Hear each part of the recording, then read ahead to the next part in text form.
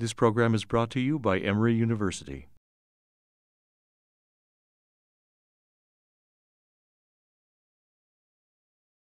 Tuberculosis, called TB for short, is a disease that is caused by a bacterium called Mycobacterium tuberculosis.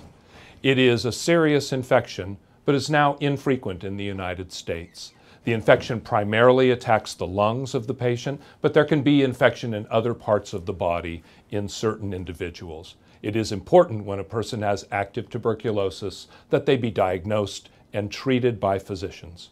Tuberculosis is an airborne infectious disease that is spread person to person through infected droplets. If a person has active tuberculosis in their lungs and they cough or sneeze, those droplets could infect another person who is in close physical proximity to the person who has the infection. It is important to note, however, that tuberculosis cannot be spread by shaking hands or sharing food or drink or by touching hard surfaces like a doorknob or a countertop. The overwhelming majority of people who become infected with TB have no symptoms. They are not sick, they do not feel badly, and they cannot spread the infection to other people.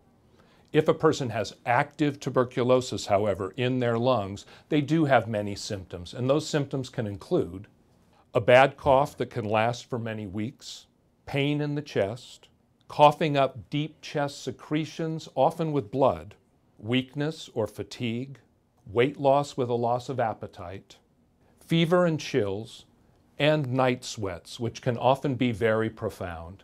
If a person has these symptoms, it is important to seek immediate medical attention and be evaluated for tuberculosis.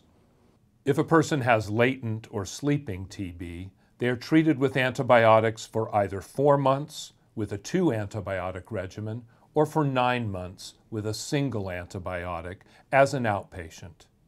If a person has active tuberculosis of the lung and is considered to be contagious, they are generally hospitalized and treated with intensive antibiotics until they are no longer contagious.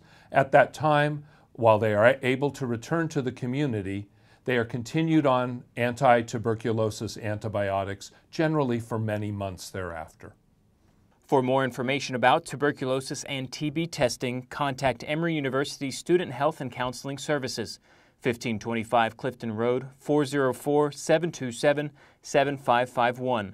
The Office of Occupational Injury Management, 1364 Clifton Road, 404-686-8587.